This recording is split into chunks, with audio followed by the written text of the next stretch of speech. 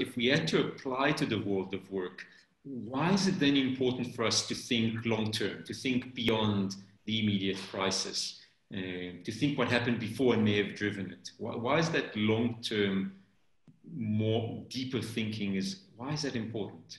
And let's apply it to the world of work and see how it fits in. Yeah, absolutely. So one thing to think about the world of work that is deep and the most unpredictable and important thing probably has to do with people and the ways in which their social lives are changing.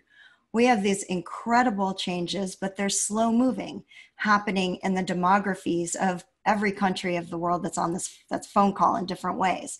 We have these incredible changes in how people are choosing to partner, in what's available to them, in the distribution of wealth, right? These very big things, they're sort of slow moving. They're not something that happens overnight.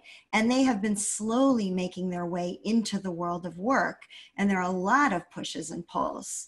So one night, everything overturns, and at least in the United States, but I think I'm not alone, we're not alone.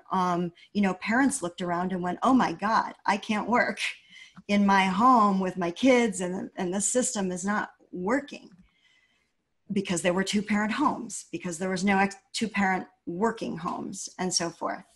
So the long-term view helps you see, to put an end to this, a long-term view helps you begin to anticipate what might happen if the changes you are seeing now, moving slowly, begin to bear fruit and unfurl and unfold, because then you're more prepared for a moment like this when there's a shock to the system or a sudden rupture.